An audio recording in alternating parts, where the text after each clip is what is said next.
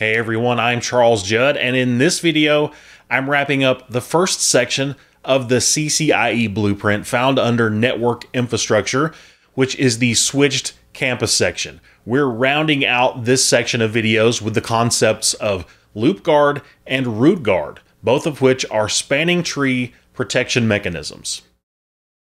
So in general, spanning tree is pretty good at creating a loop-free topology, but sometimes it does need some help. Sometimes we have strange topologies, or maybe we've merged a couple of networks together and created an unusual situation, or maybe we just have a malfunctioning device. Whatever the case may be, it is still possible to have unexpected loops with spanning tree, which is why we have the extra protection offered by loop guard. So here we have a simple topology with 3 switches, and we're going to jump into a lab in just a second, but I want to talk about what happens here with spanning tree. Switch 1 is going to be the root bridge in this topology, so both of the interfaces here are going to be designated ports in the forwarding state. On switch 2, interface gig 0/0 is going to be the root port, while gig 0/1 is going to be in the alternate role in the blocking state. On switch 3, gig 0/0 is going to be the root port there, and gig 0/1 is going to be a designated port in the forwarding state. So under normal conditions, the only switch transmitting BPDUs is going to be switch 1, the root bridge. The reason switch 2 has a blocking port in order to prevent a spanning tree loop is that it has received BPDUs from switch 1, which is the root bridge. It's received those on interface gig 0/0, and it's also received those from interface gig 0/1. Spanning tree knows this is a problem, so it places gig 0/1 into the blocking state in order to prevent a network loop.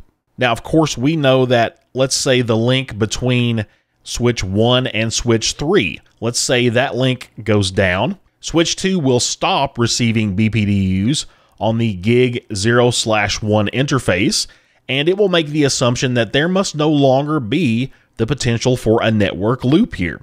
So it would actually move that into the forwarding role. And depending on which iteration of spanning tree you're using and your specific configuration, the amount of time for this convergence to take place will of course vary, but that's the normal operation of spanning tree. However, let's assume that we have a malfunction. Let's say that for some reason switch 3 stops transmitting BPDUs over to switch 2. And then switch 2 is going to make the exact same assumption. It's going to assume, okay, this link must be down, so I'm going to move into the forwarding role. Now, if switch 3 malfunctions in a way that still allows for the hardware to work, this is where we can have a loop condition. And what I mean by that is maybe iOS isn't creating or processing BPDUs as expected, but perhaps the actual interface hardware is still able to forward normal data frames.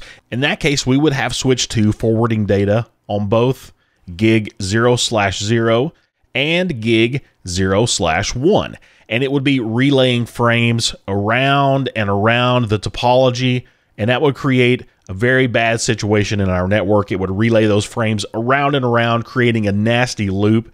And that's exactly why we would use loop guard. Loop guard is guarding against a situation where an alternate or backup port can become a designated port, where it would move into a forwarding state. So with loop guard in place, if BPDUs aren't received on a non-designated port, the port would move into a loop inconsistent blocking state instead of transitioning through the listening, learning, and eventually forwarding state, which would create a potential loop. It's really easy to configure this, and again, we want to configure that on a blocking non-designated port, which in this topology is the gig 0/1 interface on switch 2. If we go to switch 2 and we say show span, just to confirm that, you'll see that gig 0/1 is in the alternate blocking state, and of course gig 0/0 is our root port, the closest to our root bridge. Let's also just quickly look at switch 1, just to verify things there. We see that this is in fact the root bridge. Both of our interfaces are in the designated forwarding state. And of course, switch 3, if we look at that, we'll see that the root port is gig 0/0 and gig 0/1 is in the designated forwarding state. Back on switch 2, let's go under interface gig 0/1, which is our alternate blocking interface. And let's say spanning -tree guard loop. And a really quick way we can test this out is by just enabling one of the features we looked at in a previous video, which is Bpdu filtering. We can leave our interface operational while filtering out Bpdu messages. So let's say spanning -tree Bpdu filter enable. And pretty soon we're going to get a console message letting us know that loop guard has kicked in. And there we actually just saw that come in. So we see loop guard block. Loop guard is blocking port gig 0/1. If we break out of here and again say show span, we will see that gig 0/1 is in the blocking state. So loop guard has kicked in. And we see that it is also listed in the loop inconsistent state, which is what happens when the loop guard protection mechanism kicks in. If we go back under interface gig 0/1 and we arrow up to that Bpdu command, we can prepend that with the no keyword to turn that off. And you see that spanning tree is taking things back to normal. We're told that loop guard has now unblocked that port. So if we say show span again, we'll see things are back to normal. We have an alternate blocking port state. By the way, we can also configure this globally with the command spanning -tree guard loop. So it's essentially the same command as we use under interface configuration mode, but of course we would do that under global configuration mode. The root guard feature is essentially the exact opposite of the loop guard feature, and the goal of root guard is to protect the root bridge placement in the network. We configure this on designated forwarding ports so we can ensure that they do not become non-designated ports. This is fairly commonly seen in a service provider network in order to make sure that the root bridge stays the root bridge. If a customer device with a superior Bpdu were able to become the root bridge, well, that would be disastrous in the service provider cloud. So this is commonly used as a layer 2 protection mechanism. So if we jump back into our topology that we've already been looking at here on switch 1, all of our interfaces are in the designated forwarding state. We can, again, just take a quick look at that by saying show span, and gig 0/0 and 0/1 are forwarding. So what we can do here from global configuration mode, we can say interface range gig 0/0 through 0/1, and we can enable root guard for both of these interfaces by saying spanning -tree guard root. And we're going to start seeing console messages letting us know that this has been enabled on each of those interfaces. If we go to switch 2, and let's say show span, we'll see that we have a root port and a blocking port. So no need to configure root guard on this particular switch. Let's go to switch 3 and say show span. And we can see that interface gig 0/1 that's in use is a designated port. So we can also enable root guard here to protect our switch. And by doing that, what we're saying is we want to make sure that we're receiving our Bpdus from the root bridge connected to gig 0/0. And if we do receive superior Bpdus from a different bridge on gig 0/1, that's not desirable, and we want that interface to be shut down. So let's go under interface gig 0/1, and again, really simply, spanning -tree guard root.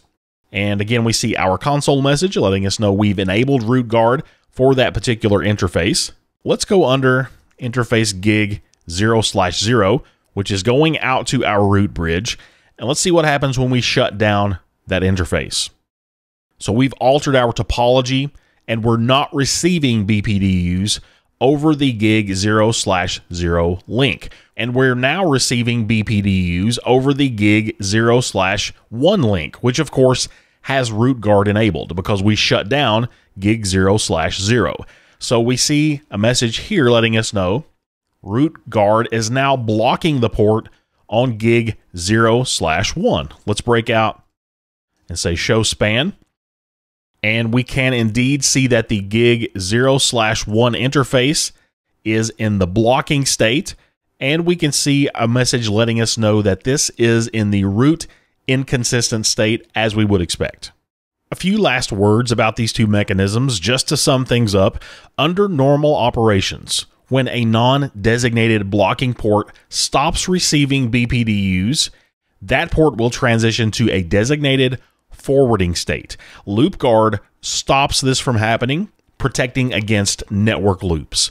Also, under normal operations, if a root bridge receives a superior BPDU from another switch, the root bridge will transition its designated ports accordingly and give up its root bridge role.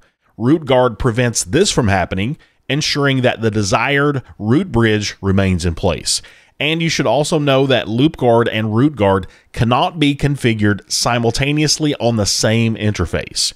So that's a look at both loop guard and root guard, and that also wraps up the CCIE blueprint section dedicated to switched campus technologies.